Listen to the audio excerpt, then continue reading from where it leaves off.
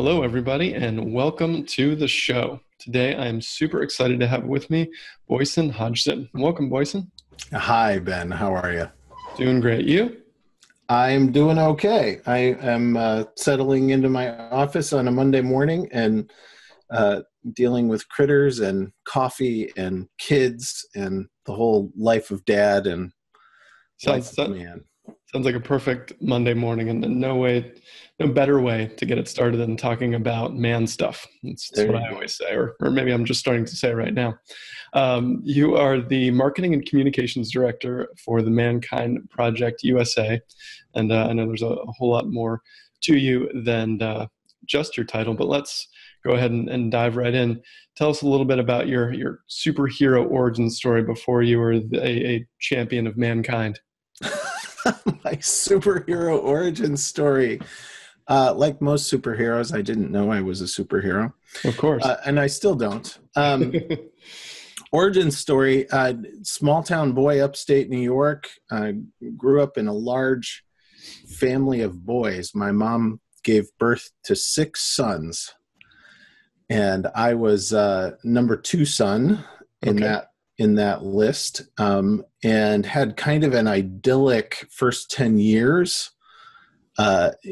Small town. My dad was the town veterinarian, the village veterinarian, and my childhood was filled with farm animals and fields and tall grass and rolling hills of upstate New York and a tiny elementary school and that whole kind of thing. I have beautiful, beautiful childhood memories. And then 10 years old, everything kind of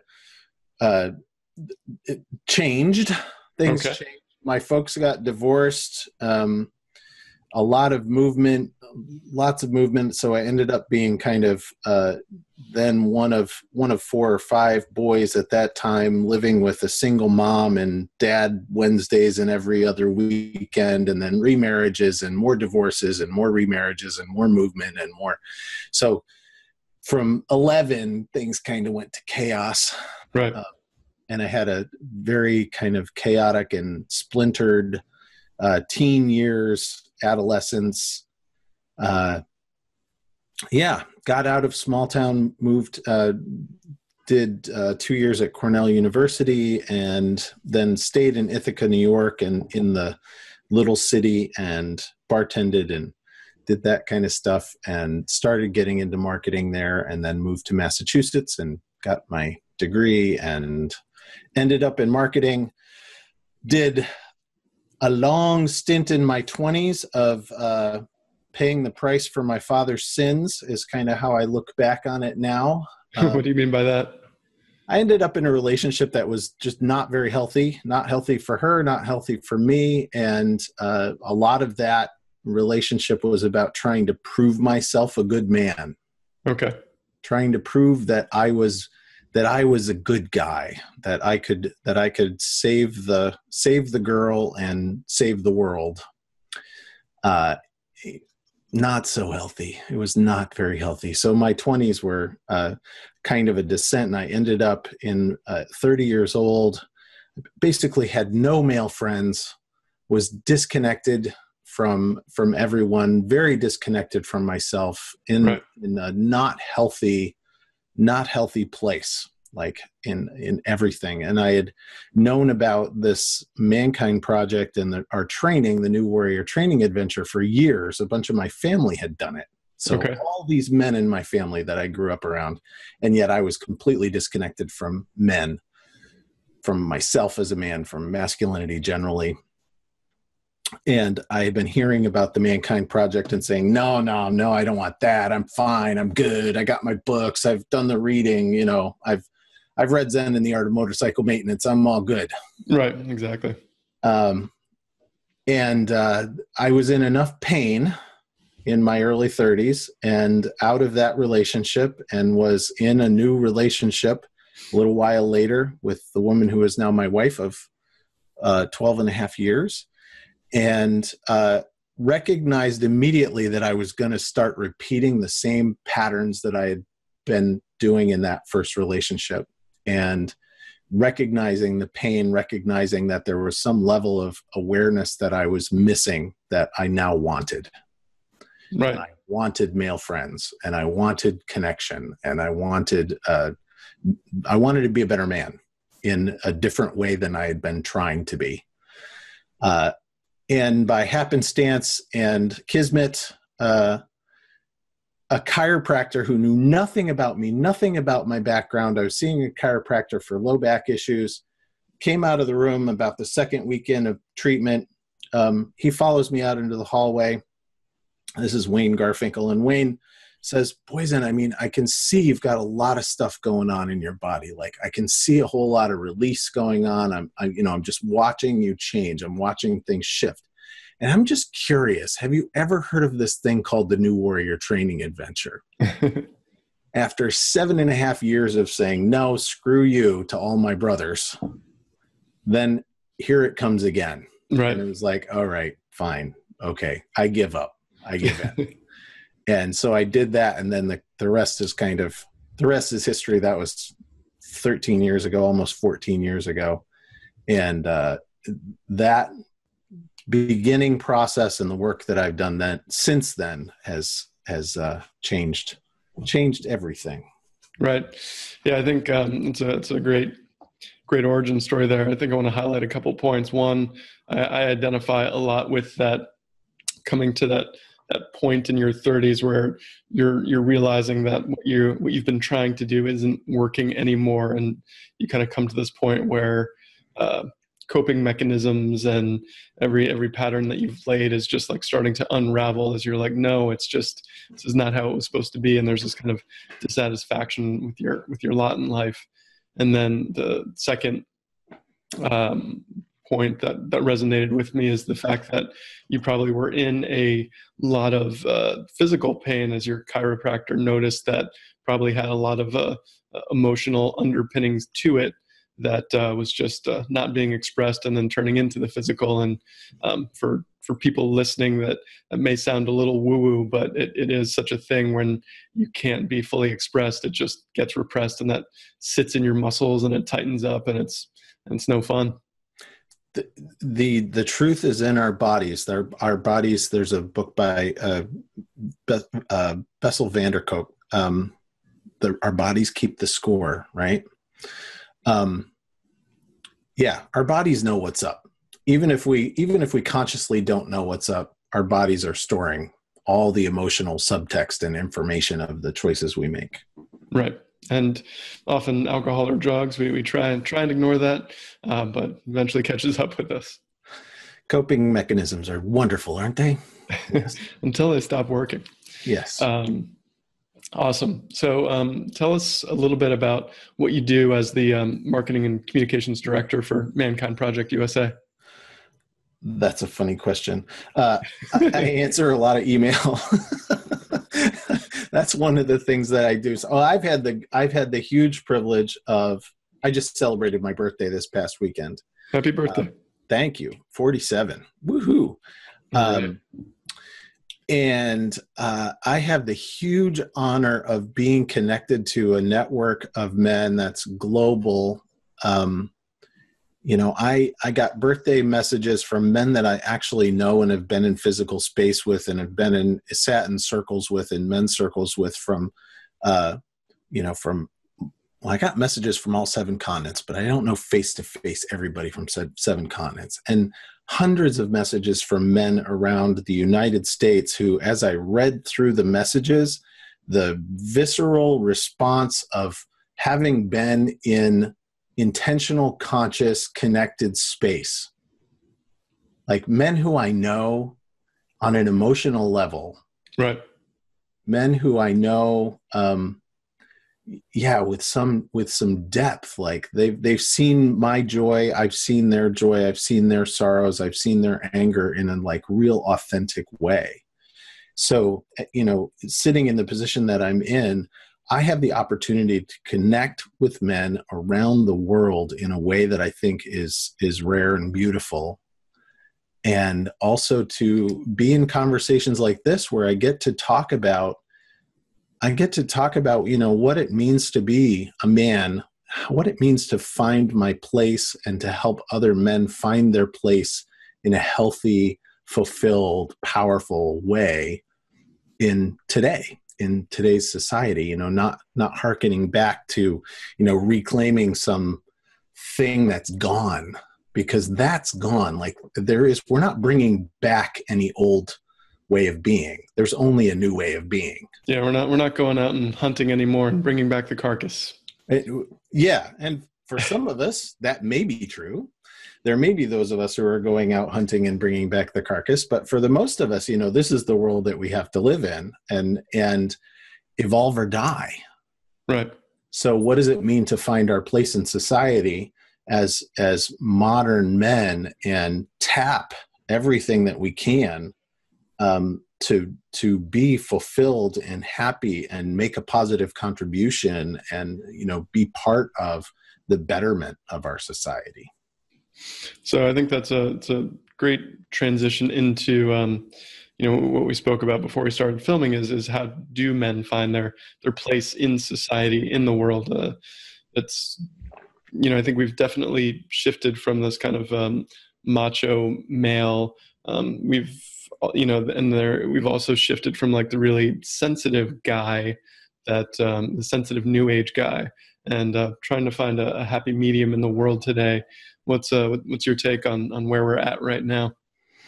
Yeah, I think we're struggling. Something that, I think we're struggling to know, and that's a good thing. Like evolution is a struggle, and without the pain of the environment to kind of urge us forward, that really is what can motivate. That's the fire that can drive the evolution. And I think that for men, we have some opportunities these days to find our place in society consciously by choosing to go into places that are kind of counter to what the old style masculinity, the old culture has been telling us is the right way to go for men. Okay. So we've been told the right way to go. What we get from culture is, get your armor together, start building your armor when you're about 4 years old, start figuring out how to shut down your emotions, how to pack away as much of the uncomfortable and vulnerable stuff, starting in our childhoods. Start packing that into the bag, right? You're not going to need that to be a man. Right. You're not going to need that. You're not going to need that sensitivity to be a man, right? And you're not going to need vulnerability to be a man. And you're not going to need uncertainty to be a man. And you're not going to need intuition to be a man. And a lot of these things. And I think we're in a beautiful point in history, because now, even connected to 10 years ago, like what I see on television, what I see in mainstream culture, what I see how men are being portrayed these days is getting fuller and rounder and richer and more emotional and more real. Right. There's so much good stuff out there. There are lots of different new models of manhood that I think it's much easier to tap into that. And when I hear the call to actually start doing something about that, and we'll come back to this idea of the call. Okay. There are opportunities. There are lots of opportunities out there to really go and do that deep work with other men, also intent and conscious and prepared to do that deep work to find my place.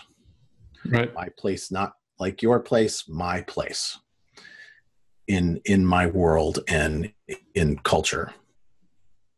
So I know one of those pieces of work that a man can do that I want to touch on, because I've heard so many good things from other colleagues that we probably both know, is the new warrior training that you guys do as a way to initiate men into this new way of being. Can you tell us a little bit about that transformational weekend that's one of your guys' hallmarks? I can. Yeah, our flagship training in the Mankind Project is called the New Warrior Training Adventure. we started doing the New Warrior training in January of 1985. And both of the living founders own completely and upfront, like, we had no idea what the hell we were doing when they created this thing, right? They had no idea what they were starting. They got together and said, we need this. We need something for men. We need men to have a place to like do this work, to do whatever it is that they need to do, to get all this stuff out, to get connected, to do all this stuff. So they just threw a whole bunch of stuff in that they had done before and created some ritual and packed it full of processes and made it physically fairly rigorous and intense, and emotionally very rigorous and intense, and created this weekend that was initially called the Wild Man Weekend, right? In 1984, 85. Now, here we are almost 35 years later, and that weekend, that flagship has evolved. It's changed. There are things about it that we do today that we didn't do then. There's a lot that's been brought in, a lot of new consciousness, a lot of new frameworks and mental maps that have been brought in, new ways of doing the work that have been brought in, but the process is essentially the same. And the process is based around this idea, and as I said, they didn't know they were setting this up when they set it up, but it's like a hero's journey. Right. So it's a disconnection from my stuff, my cell, my wallet, my credentials, the suit that I'm wearing, the shoes on my feet. It's a disconnection from all of those trappings that I wear as who I am. Right. And an entrance into a container that is very intentionally disconnected from most of what we experience as men today and with other men. So, unique stuff about what we do. So if there are 30 participants on a weekend, there's going to be 40 to 45 staff. Wow. So better than 1-to-1 ratio. Some of those staff guys will have done this same process 2 months ago, and some of them did it 25 years ago. Right.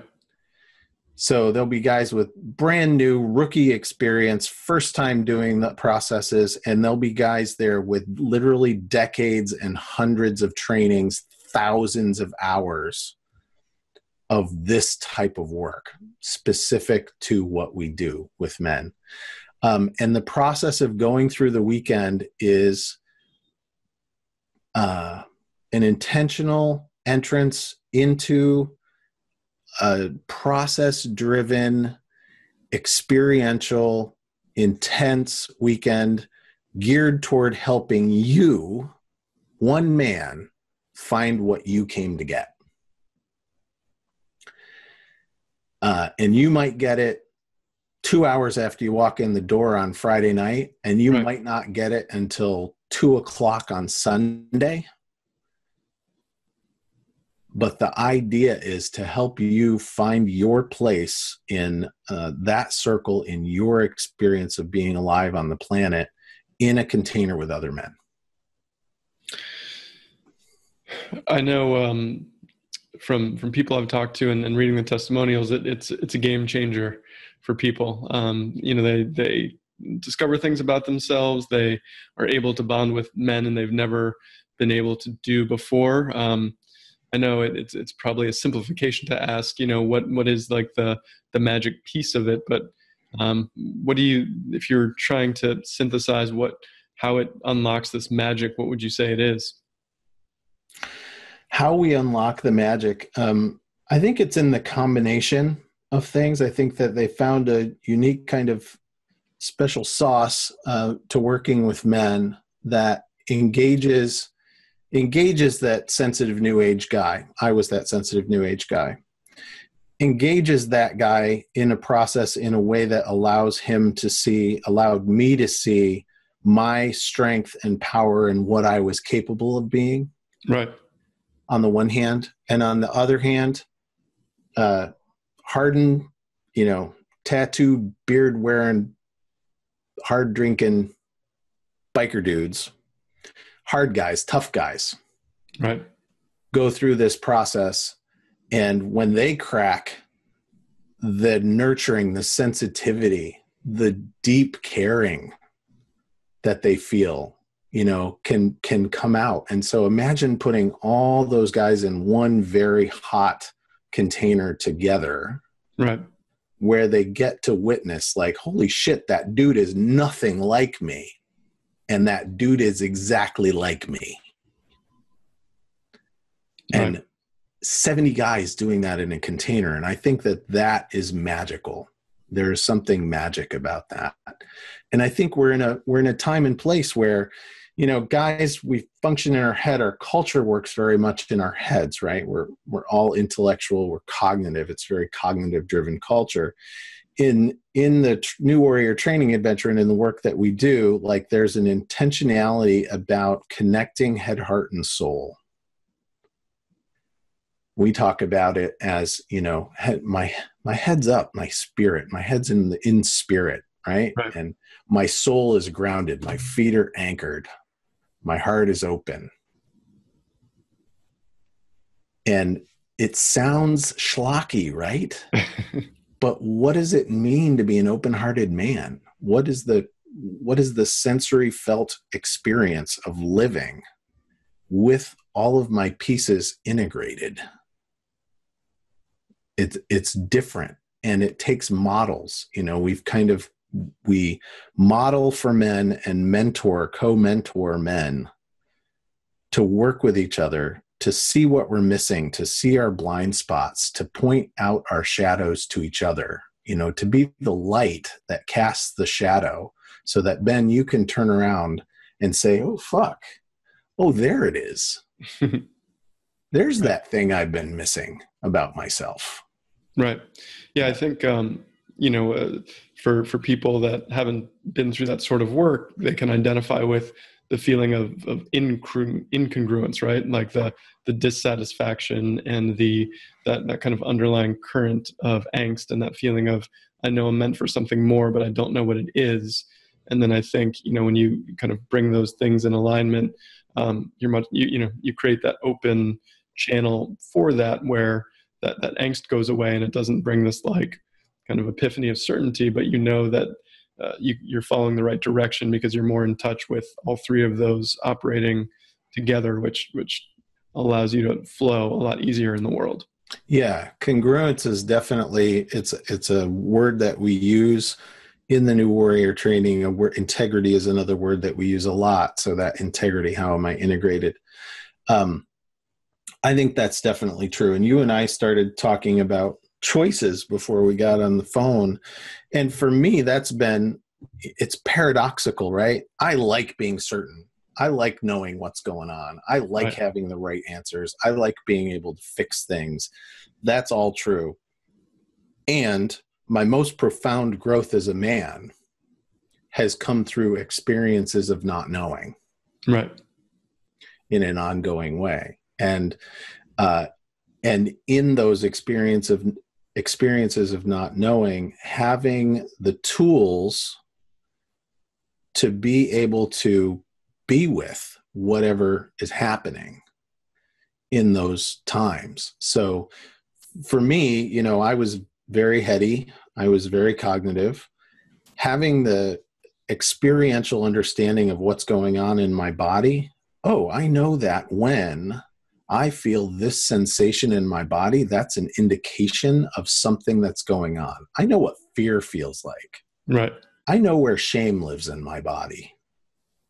I know the difference between, healthy anger and ego protective anger. Right. I can draw those distinctions. And for me, like, what better thing is there for a dude to have than more tools to make better choices? Right. So having access to all of that information that's coming from within and without, especially from within, all that information, all that wisdom that's in me that I can now sit with and parse out and use to make decisions. Yep. Yeah, I think the kind of opposite of that is when there's this wall that's built by the ego that that generally wants to stay away from the unknown because it's there to protect you. And then, I was just talking about this with somebody else recently where, you may have this underlying rule in your life that, the devil is better than the devil that you don't know. And then, if you operate on that, you close yourself up to, all the greatness that you may be capable of. So I think that might be a nice segue into the calling. So tell us a little bit about the calling. The call, yeah. I have talked about this before, but the image that I bring to mind is, this is the red phone. This is the phone that starts ringing and it doesn't stop until you pick it up. It's the Matrix movie. It's a lot of different, archetypal kind of views of the world, that when the hero hears something in himself or herself, the call to adventure, like there's something inside, there's a little voice inside that's saying, as you've already pointed out, I know there's more. I know there's more in me. I know there's more opportunity, possibility out there for me. And when we hear it in our culture, where do you go with that? Where do we take that call? How does a modern man answer that call in his life? And this is one of those. The New Warrior Training Adventure is one of those ways to really answer the call to a deeper adventure, not to, oh, I hear a call, so I'm going to go skydiving. Like, great. Do that. And that, fun. Yeah, it's fun, right? Do that. And do the soul work too. Find a way, find a place to access that. I'm imagining a soul work, while you can open up to it on a weekend, probably needs to be an ongoing process. So what happens to that soul work after the weekend is complete? Nice job on the transitions. Meta information on what we're doing. Yeah. So after the weekend, and again, the guys who created this process had no idea that they were going to create this, that this was going to happen. The Mankind Project in the United States, we have about 700 men's groups operating weekly or bi-weekly, plus virtual men's groups, around the world, well over 1,000 men's groups operating, where we get the opportunity to practice this deepening understanding, this new way of being as men. And I think for a lot of guys, like, yeah, the weekend's like, pow, blew my head off. Woohoo! 2 weeks later, it's like, I'm back in it, right? I'm back in that stuff. The blinders come back on. It's very easy for me to slip into old habits. It's very easy for me to lose sight of the deeper insights that I've had into myself. So we have men's groups where we practice this kind of stuff in an ongoing way. So getting more tools and more self-understanding and more understanding of how others operate. And for me, that has been, I don't know what I'd do without my guys. I don't know what I'd do. I have men in my life who I am deeply connected with, who know what's going on with me before I ever even tell them. Right. I can make a phone call and a guy will pick up the phone and ask me how I'm doing. And it doesn't matter what actually comes out of my mouth. They're going to know what's going on. Right. They understand me at that level. And that, I think that has made my marriage, that has done unbelievable things for my ability to stay connected in my marriage and be positive. That has saved my butt 100 times as a parent. I have a place to take the crap. Literally and figuratively. Literally and figuratively. Yes. Well, I can go to my group of men and do the work on myself so that I can get clear. Right. Because it isn't about my wife and it isn't about my kids. It's about me. It's about what's in the way of me being present, accepting, understanding, heart-centered, awake in my life. Yeah, no, that makes a lot of sense, and I can see the power of not trying to put that on any one best friend that you have, or trying to work everything out with your wife, because you need to have a support system there. And I think in this day and age, there's just not many places where you can have that support system or go to help, and more and more people are further isolated.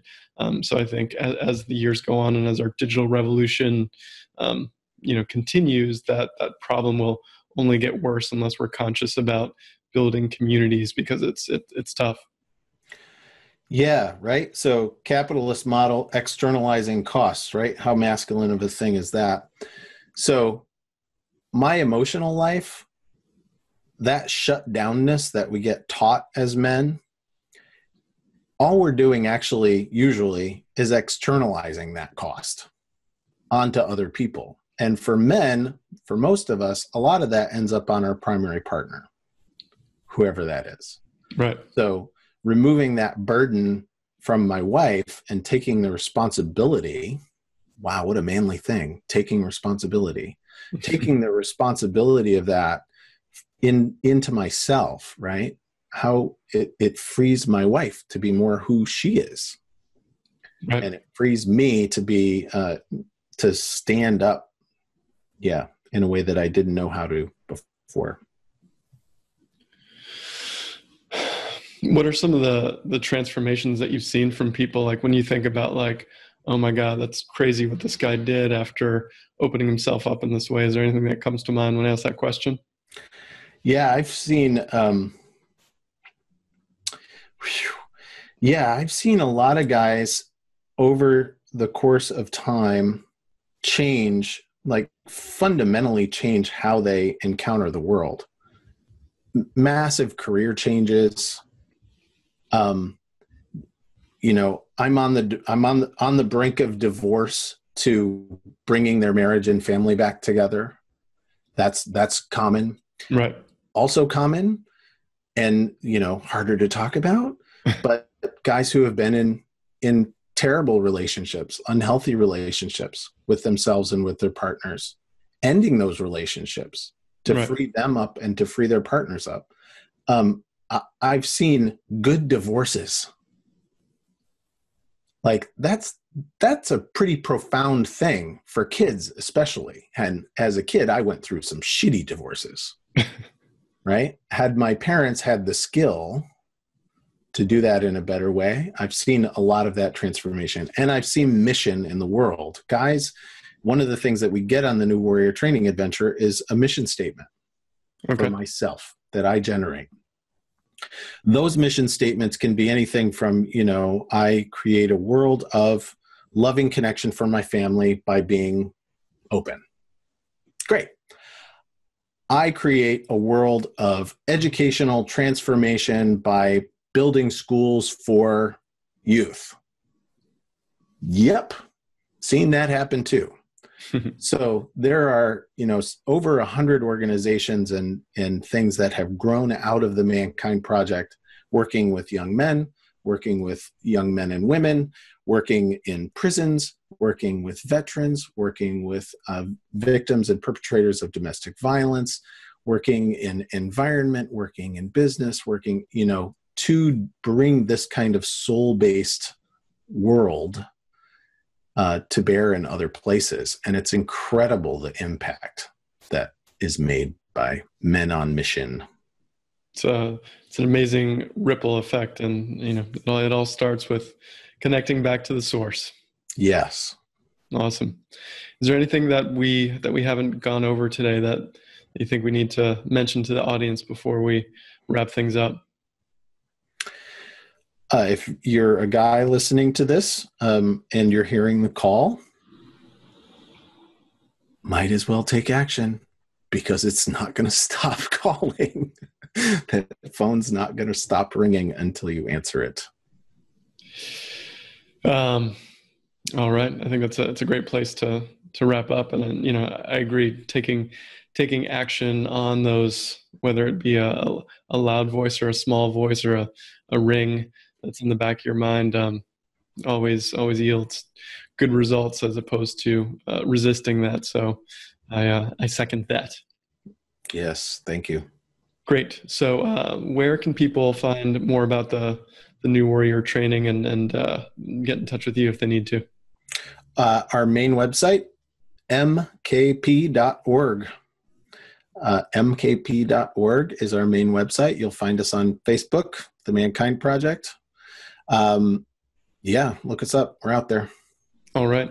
Well, really appreciate you sharing the information about the Mankind Project and about manhood, your story. And, I think there's so much value in what you guys do, and the amount that you guys are able to transform is amazing. So I applaud the work that you guys are doing. Thank you very much, Ben. It's been great.